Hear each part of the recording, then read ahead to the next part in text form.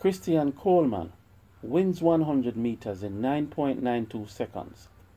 Jamaica's Hakeem Blake runs 9.95 in big challenge. Christian Coleman of the USA has won the men's 100-meter dash at the 2022 New York Grand Prix today, June 11th. But it was definitely not an easy win for the American sprint star. Coleman was forced to run hard from the moment the starter's gun set the athletes off, and every inch of the way he was pressed hard by Jamaica's Akeem Blake, who did not allow Coleman to leave him behind for even a millisecond.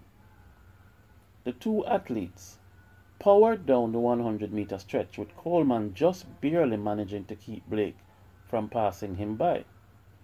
Both men ran hard right through the finish line, and in the end, Coleman won by a hair's breadth, finishing with a time of 9.92 seconds, with the Jamaican also clocking a sub-10 time to take second place. Blake finished in a time of 9.95 seconds, a new personal best for the young Jamaican. Marvin Bracey of the United States stopped the clock at 10.03 for third place, while Kendall Williams finished in the fourth place spot with a clocking of 10.09 seconds.